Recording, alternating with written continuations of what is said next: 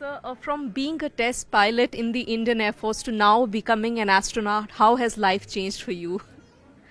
Uh, in terms of altitude, yes, a few, one more zero was added to how high I was flying, but it has changed in a lot of ways. I have been extremely fortunate to get the chance to travel to space and represent India on the International Space Station, and I absolutely enjoy that privilege that I have, but I also have a great sense of responsibility that comes along with it, and that is what my mission now is. I had a very different job description and mission back then when I was doing the test pilot job in the Air Force, and now I have a very different job and a very different mission.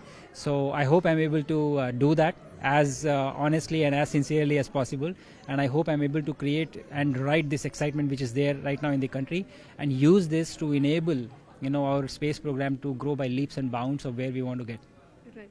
And becoming an astronaut is now a dream that millions of Indians thought about, but now it can actually turn into reality. What is one word to the students, to the young people who are really watching you and getting inspired? What is your word to them?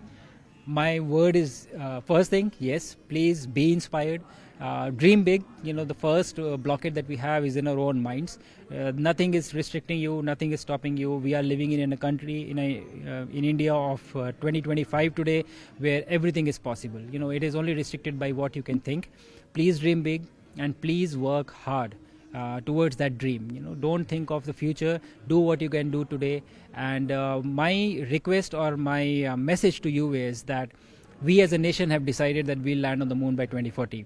We as a nation have decided that we are going to be a developed nation by 2047. But it is you who will get us there. So please get involved. Please feel a part of this movement. Think what can you do to get us where we want to go. We will need all of you in future. So please working towards that.